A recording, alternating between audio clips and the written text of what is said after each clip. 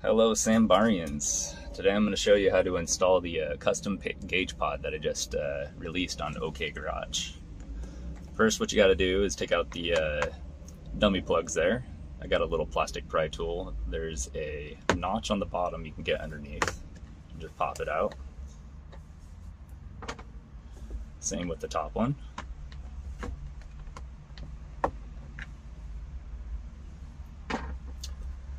And then this is after you have everything wired up, ready to go.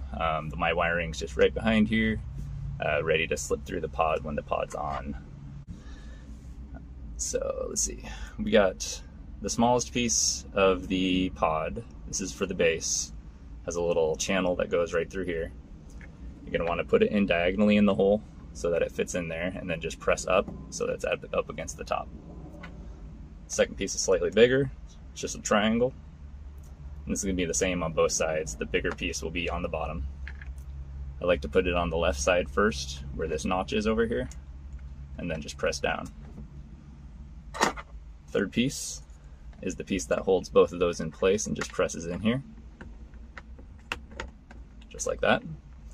And now you have a dovetail, just one single dovetail for all those three right there. Then you take the pod. Has a dovetail slot on the back. Just put that in the top. Slide it down. And if it gets tight towards the bottom, just put your thumb and index finger on the top and bottom and just press it in. It should go in. And it's nice and tight in there. It's not going to move.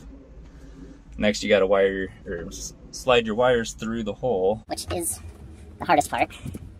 Let's see. You reach under the dash. And find the hole in the back. And slide the connector through.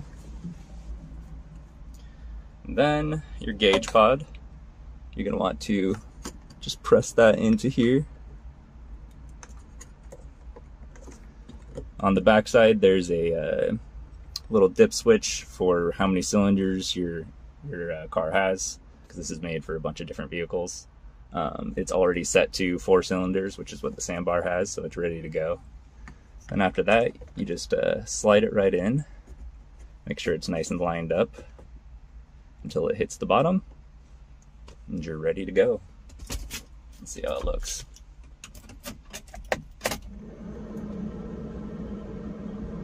All right.